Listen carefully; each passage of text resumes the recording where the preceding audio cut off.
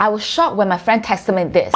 He's asking, where are you going? At first I thought that you are going to travel again because that's what you have been doing for the past few months. But what I was about to see really shocked me, and until today, I still couldn't believe it. I'm quitting YouTube after 2 years.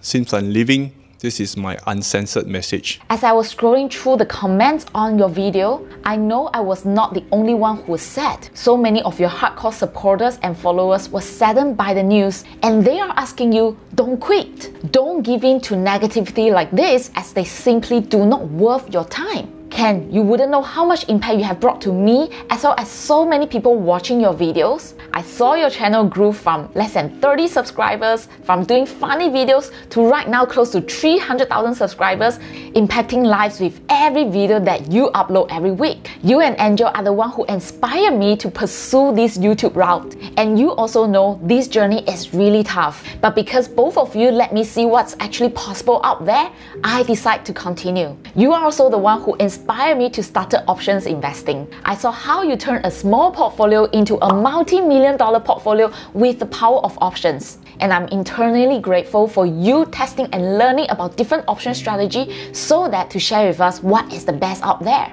What you have done have really set the foundation to so many things that we are doing right now. And because of your video, you have helped so many people achieve financial success as well. You are also the one who gave me precious relationship advice back then from your own personal experience. But unfortunately, I was too naive, I was too young to listen to you back then. And as a result, I screwed up my relationship badly. And because of that, I was actually quite shameful to talk to you for many years. My point is, don't quit because of the negativity. I know social media is pretty toxic. Many keyboard warriors, they often type something that make us doubt ourselves. Some people even say want to me after watching the video. I'm like, what the But that shouldn't stop us from doing what we care and what we truly passionate about. And most importantly, that shouldn't stop us from creating value to the community, just like what you have been doing for the past 2 years. And I sincerely believe that every human being, there is a good side to them. They can be saying nasty things online,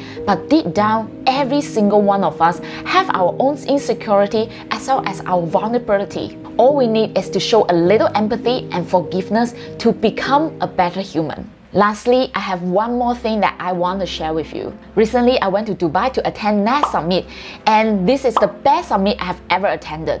I saw how humble so many YouTubers and content creators are and how passionate they are on their subject. And I know you are one of them.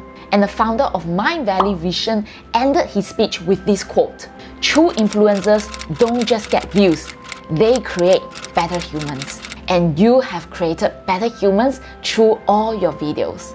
I know this is a stressful period for you. If you need to go and take a break, we completely understand that. But we will wait for you to come back, Chicken Genius. So please come back to us and we will wait for the day. And for the people who are still watching this video until now, I thank you for your time and your attention. And if you want to show Ken, the Chicken Genius, your support and ask him to come back, please write "Come back Chicken Genius" in a comment to show that we care.